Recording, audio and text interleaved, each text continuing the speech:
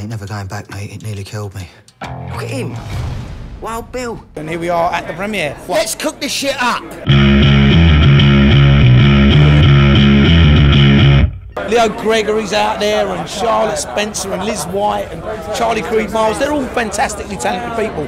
You know, we're just so chuffed with the film. It's a brilliant film. It's a film that falls into kind of many categories, you know, but overall it's a feel-good film. We're all immensely proud because it's a very watchable film that makes you feel good. Every performance is, you know, is top notch.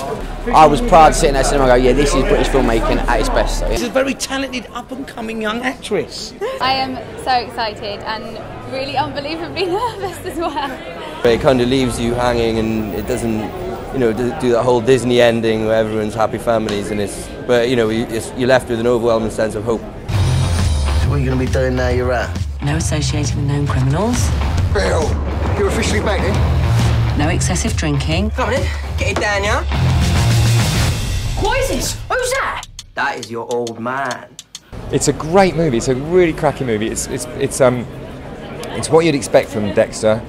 You know, there's an edge to it, but it's got a lot of heart. It's exciting. I don't know if it's not the directorial debut by Dexter Fletcher, is it? It sure it is.